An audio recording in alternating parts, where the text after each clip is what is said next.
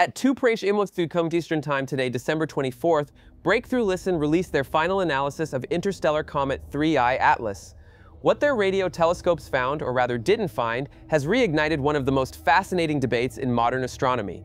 And it involves a name you know well, Professor Avi Loeb from Harvard. Welcome back. You've been following this story with us since July. We watched 3I Atlas race through our solar system at impossible speeds.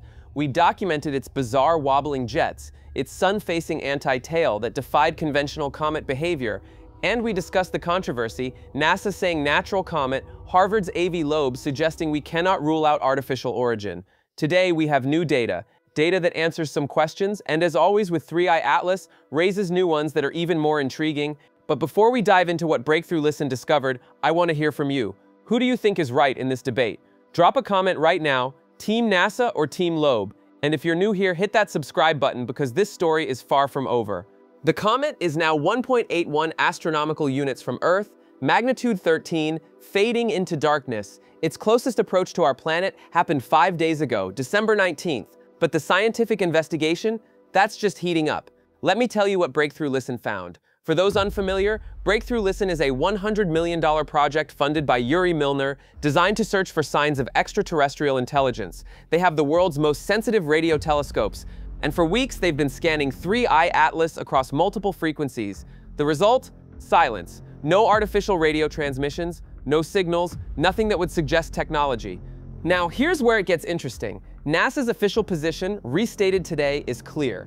The wobbling jets, the unusual cyanide chemistry, the anti-tail behavior, all of this can be explained by natural outgassing.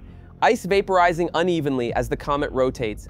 Physics we understand, nothing mysterious, but Professor Loeb, and I find this fascinating, isn't backing down. His response to the Breakthrough Listen results: the absence of radio signals doesn't prove natural origin.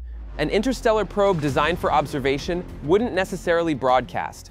Think about that for a moment. We're having a serious scientific debate about whether an object from another star system could be artificial, not in science fiction. In peer-reviewed astronomy, in 2025, what does the data actually tell us? Here's what we know today that we didn't know last week. The Parker Solar Probe, NASA just released this, captured 3I Atlas with its Whisper camera between October 18th and November 5th. 10 images per day while the spacecraft was close to the sun. And those images show something NASA describes carefully as small perturbations compatible with outgassing. Compatible with, that's careful language. Meanwhile, the Hubble Space Telescope, the James Webb Space Telescope, multiple Mars orbiters, they've all created what NASA calls a multi-mission observing effort. The most comprehensive dataset ever assembled for an interstellar object. The chemical signature? Carbon dioxide, carbon monoxide, water ice, cyanide compounds, all natural, all explainable. But the trajectory, that precise path calculation from the ExoMars Trace Gas Orbiter we discussed in our last video, it's been refined again. And the refined data shows 3I Atlas came from a region of space that's 7 billion years old, older than our solar system. So here's my question for you, and I genuinely want your thoughts in the comments. Who's right? NASA with their natural comet explanation, backed by chemistry and physics?